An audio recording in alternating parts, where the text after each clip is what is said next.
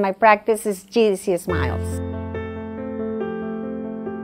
I'm from Colombia and I came to the United States 18 years ago and I started my career 25 years ago. Well, my organization is a dental practice. We see patients, we treat their oral problems. I mostly do cosmetic work, rehabilitation of the whole mouth, and implants. I remember times when patients pay me with tortillas, and I love it.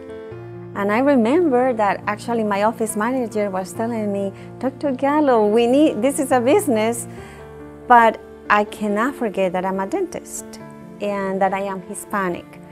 So yeah, I've been helping some of the Hispanics in need, and also the other communities in my church.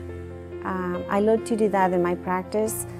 I know dentistry or a dental clinic is a business as other business, but also I don't forget that I am a doctor and I do it because I love to help the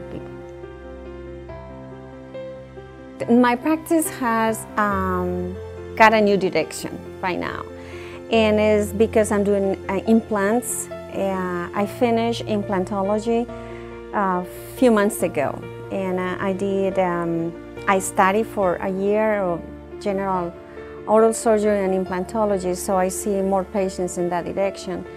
So at this point, I feel very proud of myself and my practice, my team, that we can serve two communities, both the American patients and the Hispanic patients in that matter.